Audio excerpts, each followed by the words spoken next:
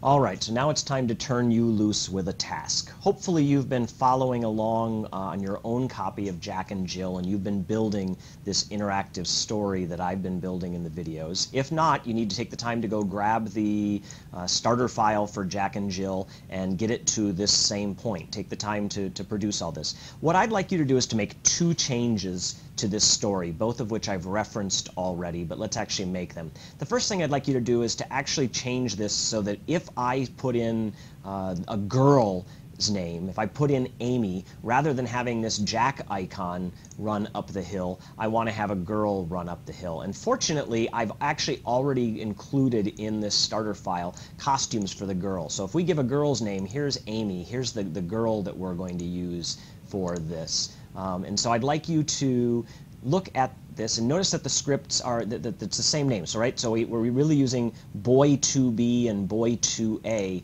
in my script, right? When the story starts, we load up boy2b. Later on, we turn to boy2a, which is him with the bucket of water, and then we go back without the bucket of water. Well, the idea is simply going to be you're going to need to put a selection statement in here that decides whether we switch to costume 2b or whether we switch to costume, if we switch to costume boy 2b or to costume girl 2b. And each time we switch costumes, you need to check whether we should be using the boy version or the girl version. So you'll have to go back in and use that gender variable that we've looked at already, or you could use the pronoun variable for that matter. Okay.